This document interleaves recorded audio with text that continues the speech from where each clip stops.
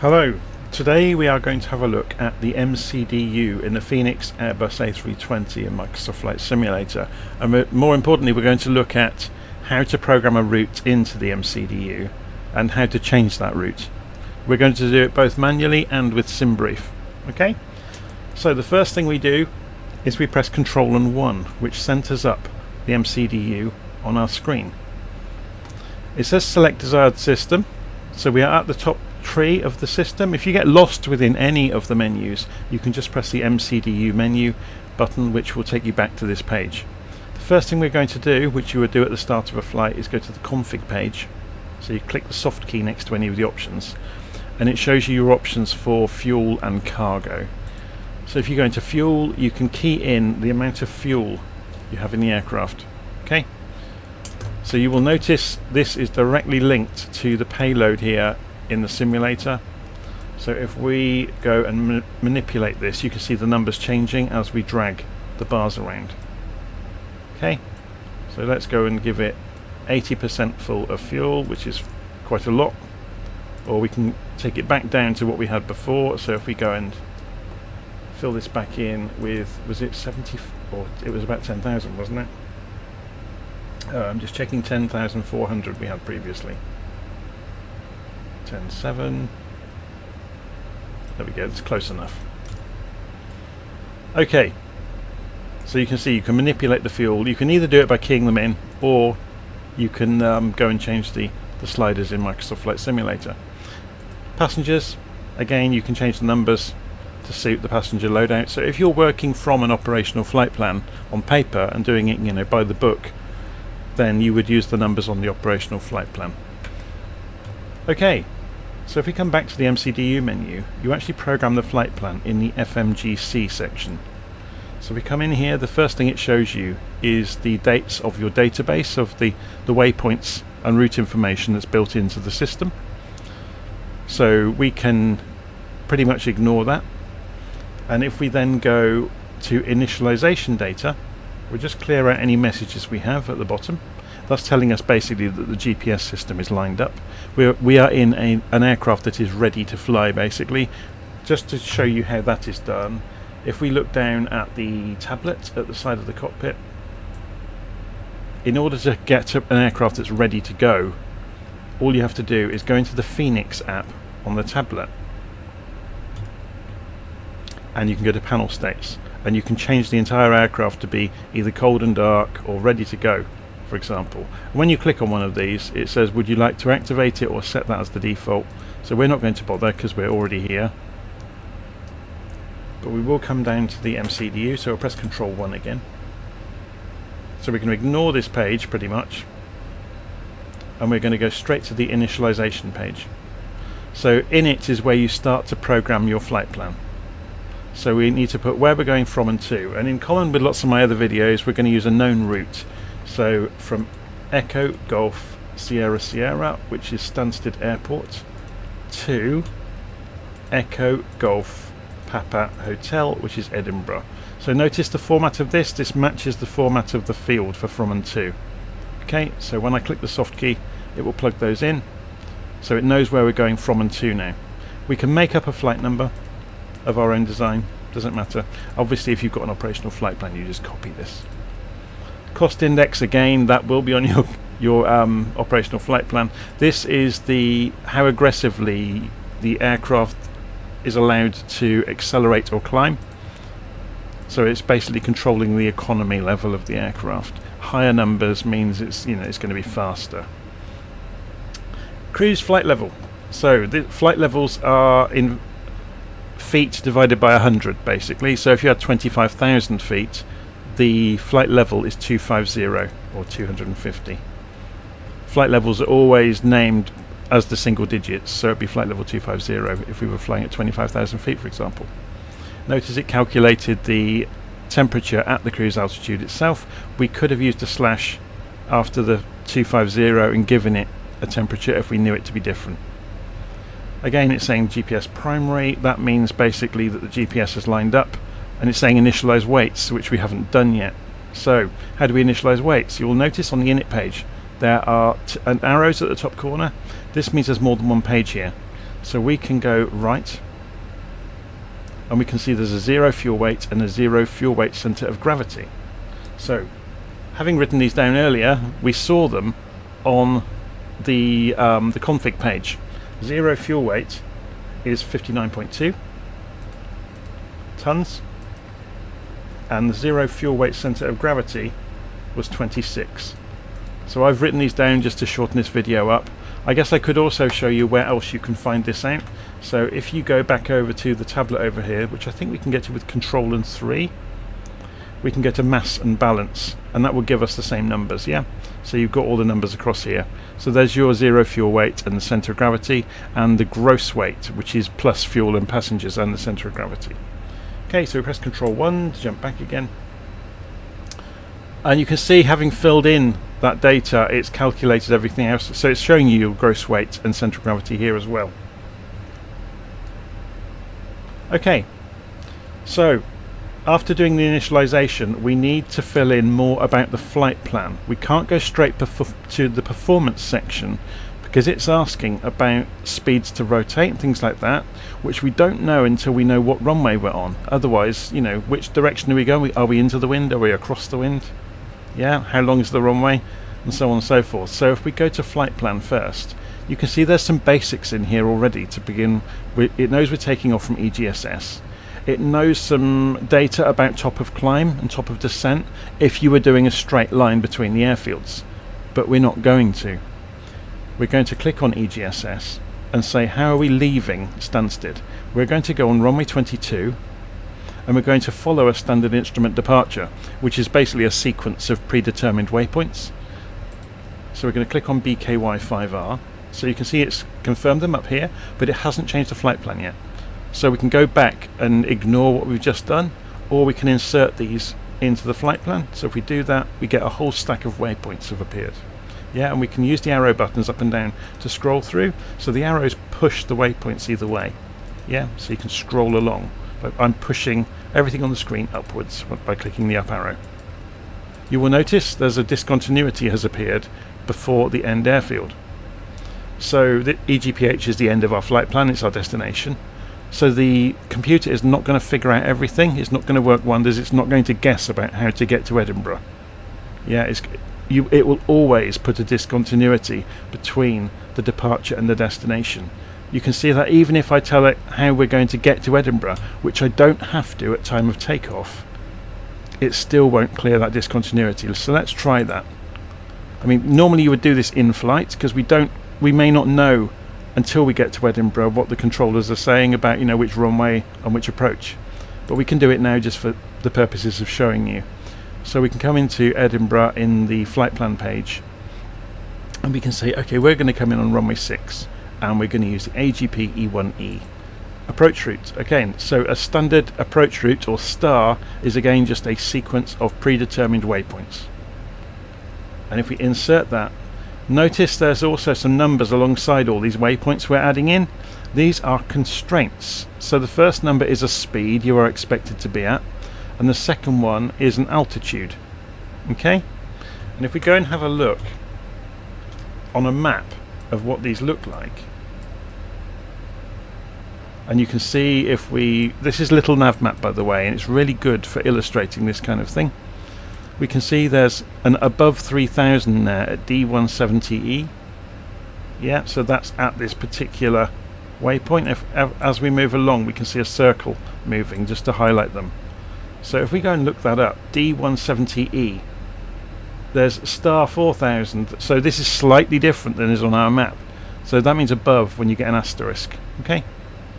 So let's go and move this down, or scroll through them and have a look at the others.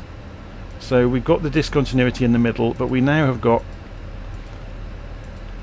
we've got the beginning of that AGPE approach route.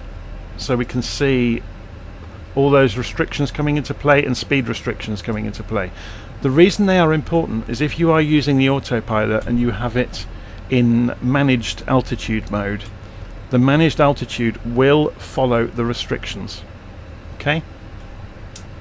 So some people say, oh, but maybe I've gone and chosen my altitude. So if we go back to pilot's eye view up here, just to see this. Maybe I've chosen to fly up to 10,000 feet. So the way to think about this is on departure, the restrictions will be followed until you are clear of them, and then it will go for your altitude. Yeah? And on arrival, you have to bear in mind bringing it down to the level of the entry into the restrictions, using the altitude to descend, and then it will become, then it will start following the restrictions. Okay, so let's go and have a look at how we get rid of that discontinuity between the end of the, scroll the other way,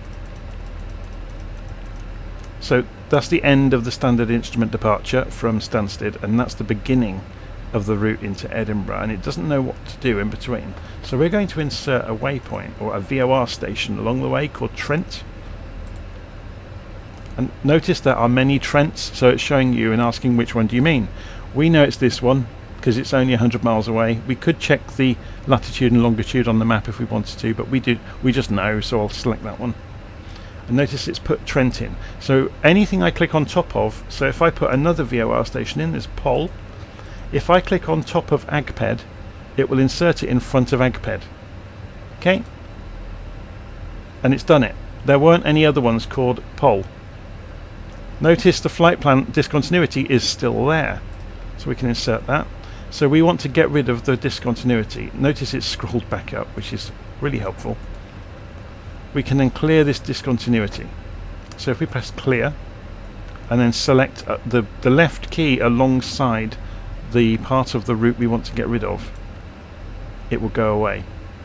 Okay, and we can then just insert that change, and then we can scroll back through our flight plan and we can see that discontinuity has vanished.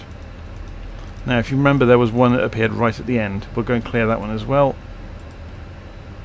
Oh, it's not letting us. I think the reason for that is because this is after we have landed, basically. Okay, so we can leave that alone. It's worth noting how you can manipulate the waypoints. You can delete any part of it, and unlike on a Boeing, you can actually delete part of a standard approach route or a SID in the Airbus as well, and it doesn't really mind. Obviously, whether the aircraft can still follow the route is another matter. You may have made a change that makes it impossible for it to make a turn, so it's going to go on best efforts, basically. But it's worth saying, how do we put custom waypoints in? And it's actually a lot easier in an Airbus than or there's more options in an Airbus than there is in a Boeing. So if we go to the data page, you can see we've got 2 pages here. We've got positions, IRS, GPS. So we're not really interested in those. We're on page 2. We've got waypoints, and we can invent waypoints. So we could say X, Y, Z 1. That would be our new waypoint name that we're just inventing for today. Can go in here, and then we can say either where it is in the world, or we can base it on another one. So we could say, well, if it was from TNT and it was at 300 degrees and it was 10 miles.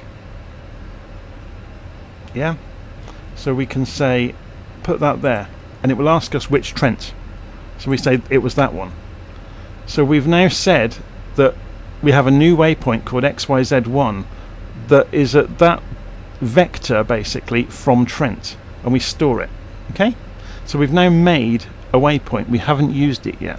So if we come back into our route and we can say, let's go and find out where Trent was. There it is in our route, and now we can put in XYZ1, and we can put it in after Trent before Pol. Okay, notice it's gone and put a discontinuity in, because it always does, and we can remove that discontinuity and we can insert that into our flight plan. So how can we see what we've done? If we press F to center our view up so we can see both screens here, what we're going to do is change this screen to work and show plan mode instead of arc mode. Okay, so in plan mode we can use the up and down arrows to flick through our route. Now look, there's Trent, and there's our vector across 10 miles at 300 degrees to XYZ1, which has now appeared. So that was a new waypoint we invented. Okay? Obviously, if we then use the arrows to go to the next one, go to XYZ, then on to pol, onto the beginning of AgPed. If you want to zoom out to see the wider view of where we actually are on the route, the zoom key works up here, as you'd imagine. So we can go the other way as well. Go backwards through the route or down through the route. There we go. Okay. So hopefully that gives you an idea of how you can program routes on the FMC. So the next thing we need to do, if we press Control 1, so we've told the aeroplane the route we want to follow, and we can change that in the air. Okay. The next thing we need to do is go and set up the performance data for takeoff, essentially. So if we go to perf, you get the takeoff, and it's obviously got the runway. It knows we are now taking off runway 22 because we told it on the departure data in the flight plan. So then we can go to, we need to work out these V speeds. So the way you can work this out quickly, if you go to the tablet and we go to the home screen of the tablet by clicking the button, there's a departure performance calculator. You'll notice at the top left, it knows obviously we're leaving from EGSS already. It's got the runway wrong, so we'll change that. And it's got some values that are missing over here: takeoff weight and the centre of gravity at the takeoff weight. Now, if you remember, we saw those earlier, both in the weight and balance section in here, or mass and balance I think it calls it, and we also saw it in the MCDU as well. And I wrote them down because I'm thoughtful like that, so I wouldn't have to go and retrace steps with you. So 69.6 tons goes in here, and in the centre of gravity at the takeoff weight was 23.4. Okay, if we try and calculate this, it will complain. It was saying we've got some entries are invalid, and it's basically complaining about the wind parameters. Now we can either go and look those up from our operational flight plan, or we can just click on the sync button and it gets us the live data. We can now calculate, and it will calculate the V speeds for the aircraft. So 150, 150, 152. So this is your maximum speed before you can cancel your takeoff. This is your rotate speed, and this is your basically leave the airfield speed. I'm not going to go into too much detail about what these numbers actually mean today. Notice it's also calculated us the initial flap setting, which is setting 1 on the Airbus flap lever, and an initial elevator trim setting of up 1.1. It's also given us a flex to temp number.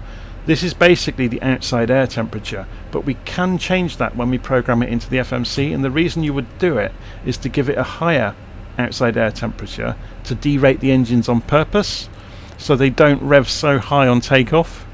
So if you were trying to preserve the life of the engine, you might put a higher temperature number into the flex temperature. Okay, so if we go back down to the MCDU, then we can put in those numbers now. So 150, 150,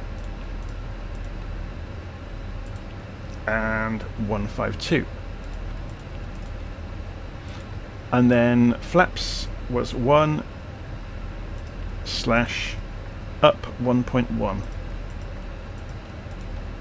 So this is basically instructing the aircraft where to put the flaps, and also where we will put the flaps and where it will put the elevator trim for takeoff, in order that the elevators are in an equilibrium position, so the aircraft doesn't try to lift its nose as we accelerate down the runway to the rotate speed. Flex to temperature was 60 degrees. So that's basically the outside air temperature. And then we can go on to the next phase of flight, and again you can usually leave all this alone. So there's the climb data, and it's based on our cost index, remember. So this again is 250 knots, managed. And next phase is cruise. So you're going again cost index, distance 232 miles. So you can leave all this alone as well. And then the one that's important perhaps is the approach. We can leave that at time of takeoff, but we go and fill this in during the flight. So you're going to be putting in the barometric pressure, the QNH, at the destination airfield, the temperature at the destination airfield, and so on. So that's going to give you your settings to land the aircraft, or for the flight management system to be able to help you land the aircraft, I should say. But again, we don't need to do that at takeoff. Okay, so at that point, once you've done the performance data and the flight plan, you're done. Okay, so then you would get on with maybe programming the master control panel. So I think, is it control, I can never remember which number is which for this. 5, 6, 7, 8, oh 7, sorry, control 7 gets you the master control panel. It actually makes more sense to see it from the side. I mean, we're not going to focus too much on this today. The things you need to get ready ahead of your flight are the QNH, or the barometric pressure, to set up the altimeters. Obviously, if you've got standby instruments, you need to go and get them ready as well. So you can see we've got a standby attitude indicator here, which we have to uncage. So that's done. And you would have to, if you have a standby altimeter, you'd have to make it match these numbers. So at the moment it's 1013. That may not be correct. So we can check that on little nav map. In our case, it may be on your, you might get it from ATC if you're doing a live flight. So if we come down and look at the METAR information, we can see it's 1010. It's not 1013. It's close enough, but 1010. And you do that on both sides, for example. So again, we're kind of straying away from the FMC here, but you can see the basics. So you're going to set your altitude. You're going to leave everything on managed mode if you've got everything fully programmed, and you're going to get on with your flight. So today's focus was really just how we program the FMC for the flight, and we've done that. Okay, so I'm going to stop talking. So go and have fun with programming flights. I think the real takeaway today was that data page. And on the next page of data, you've got the waypoints, where you can go and program your own waypoints. Okay, so that's the real takeaway for today. And again, to get back to the top, press the MCDU menu. Oh, one more thing. If we go to initialization, now we've programmed the rest of the route, we can go into wind, and we can request the wind. So I'll press the button, give it a small chance to do it. There you go. So it's worked out the wind at all the flight levels, or it's gone and fetched the wind data for all the flight levels for our route. So it's really helped us, and we can do that, and it changes all the numbers on the calculations about how long it's going to take to get to our destination, because it now knows what the winds aloft are. Okay, so that's quite an important one that I'd missed, is the wind.